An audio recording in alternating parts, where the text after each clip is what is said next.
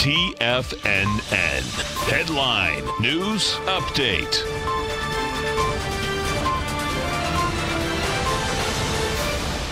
Welcome, folks. We had the Dow Industrials finish up 101, NASDAQ up 8, S&Ps up 9.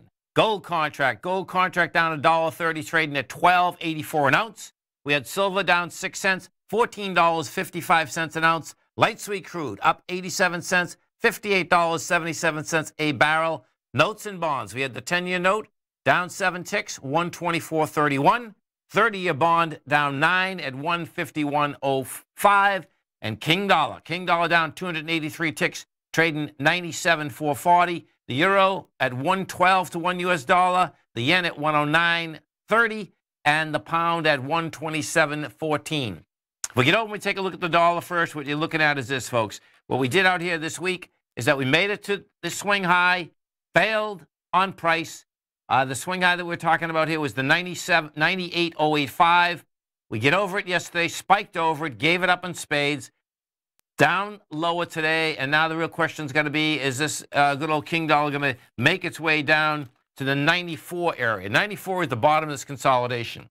If we go take a look at the euro, which is 60% of the US dollar, what you're going to see there is that did reject lower price yesterday, trading higher now. It hasn't broken its downtrend yet. When we take a look at the euro, what you're going to see is that we are going to be approaching, when we come back to work next week, the trend line of this has been down since January 1st. The break in that trend line is going to be, the break would be 112.23. And right now you're at 112.08. Now, if we break that, if you want to see the dollar going lower, which I happen to want because I think gold's going higher, what you're going to see, what you're going to be looking for is wide price spread on the break.